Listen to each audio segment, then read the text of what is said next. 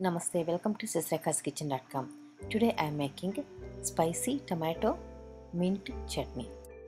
This is a nice side dip for idly, dosa, upma, pongal, etc.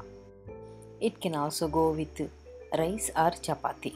To make tomato mint chutney, I have taken 5 to 6 tomatoes and cut them into small pieces. I am cooking them on medium heat along with 4 green chilies. You can use green tomatoes or red tomatoes, or you can use both, just like I am doing here.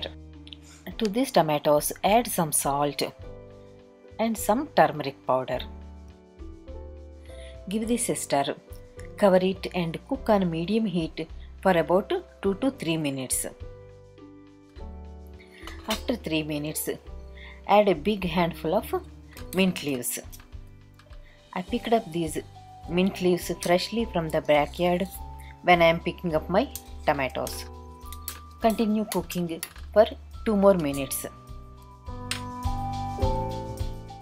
After 2 minutes, give this a stir, add cilantro or coriander leaves, switch off the flame and let it cool down while we make the tempering.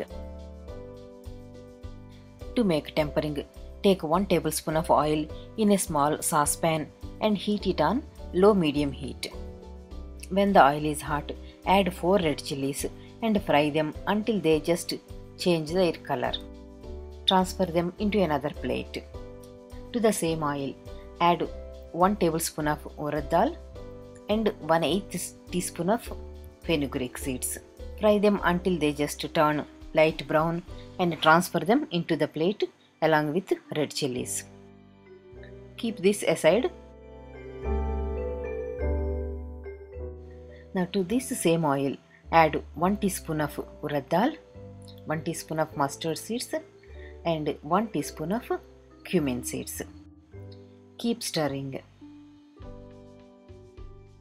When the mustard seeds are spluttering, add hing or asafoetida and then curry leaves.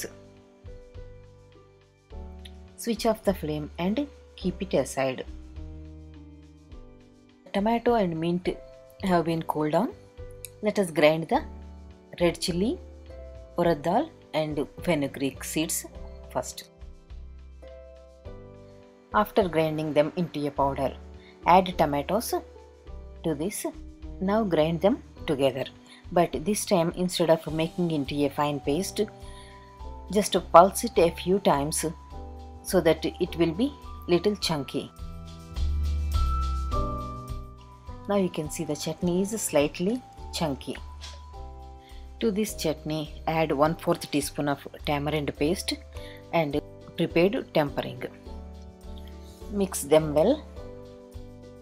You can refrigerate this chutney up to 3-4 days.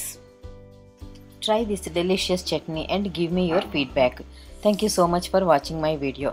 For more healthy recipes, check out my website at sisterkitchen.com. And don't forget to subscribe for my YouTube channel and like my Facebook page.